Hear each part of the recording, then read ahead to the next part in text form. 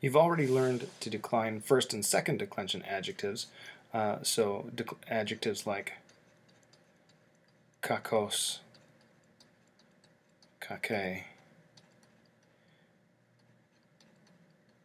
kakon, evil, bad, wicked.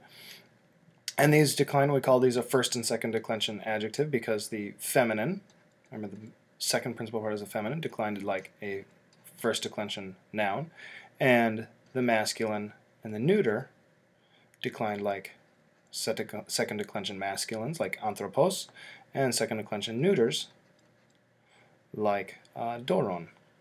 So third first declension adjectives are going to be modified from that, in that the feminine is still going to be a first declension noun, or declined like a first declension noun, and the masculine and neuter, though, are going to be like third declension nouns.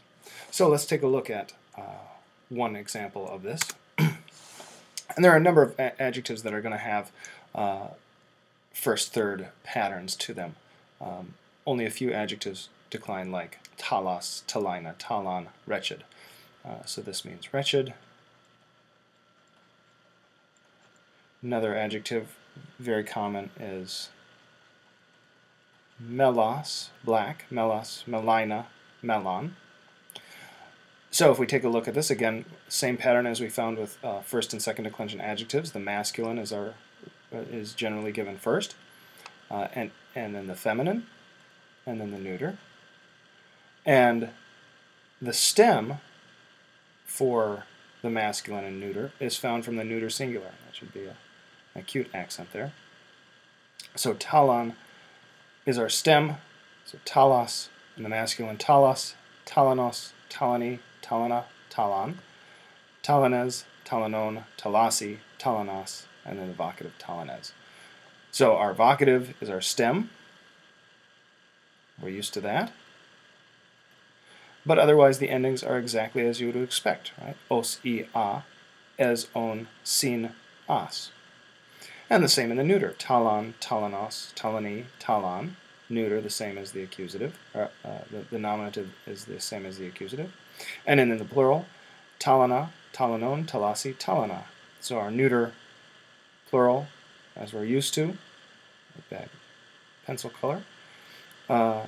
Neuter plural, nominative, ends in alpha, and the accusative is the same as the nominative. Now the feminine, talina, there's a bit of a stem change there. It declines like a first declension noun. So talina, talines, taline, talinon, so like thalassa.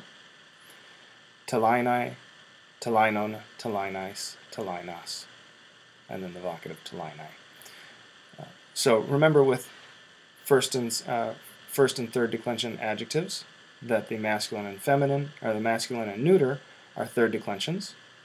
And you can identify this because this doesn't end in on, right? And the masculine is not in os.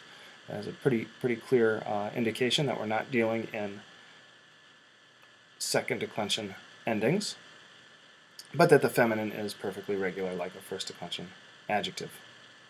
That's all there is to it. Now, with adjectives, remember, adjectives match the noun they're modifying in gender, number, and case. So the masculines, now we could have a wretched man and be anthropos, ho, talas, anthropos. The endings don't match between a second declension and a third declension noun. And the same with the feminines. That is, this feminine talina could modify a first declension noun, wretched justice, he talina dk. It could modify a second declension feminine, so he talina hodos, or it could modify a third declension noun. So the endings don't match, but the gender, number, and case do. Keep that in mind. That's probably the most important thing you can remember about all adjectives is they don't match in ending, they match in gender, number, and case.